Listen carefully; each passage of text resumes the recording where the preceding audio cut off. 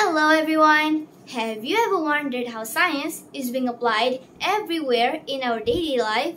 Of course you have. That sort of curiosity is what fuels humans to explore and venture into nature. In other words, doing experiments. That's right, science molded us into who we are today. You know, there are reasons as to why science is separated, studied carefully into three parts that we are all accustomed with: biology, chemistry, and physics. Doctors won't be able to cure patients if scientists didn't do research on ourselves, the living processes that occur within human bodies, so that we may achieve further greatness in the future. Finding alternate ways to extend our lifespan by using chemicals that are also part of science. All the antibiotics, vitamins, surgeries, we won't be achieving all of this if there is no study done on this branch of science.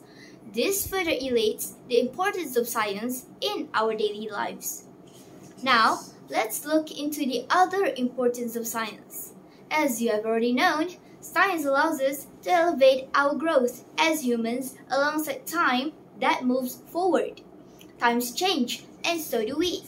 Researchers have been shown to look for connections between science and technologies.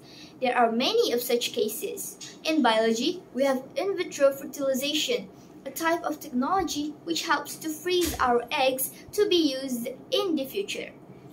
We also have immobilized enzymes technology, that of which allows us to increase the rate of reaction towards specific substances.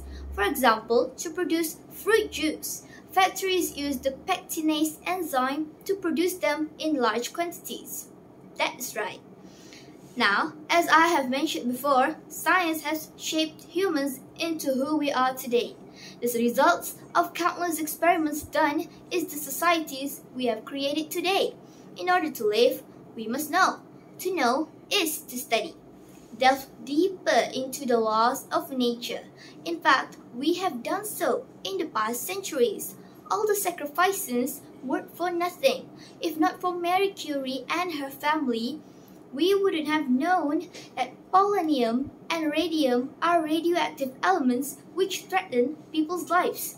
Not just that, Alexander Fleming also founded penicillin, an antibiotic medication that helped treat bacterial infection such as strep throat. Thus, indeed, these are proofs that we may live as comfortably, as efficiently, as well as safely because of science that has been with us until now. That's all from me. Hope to see you guys again.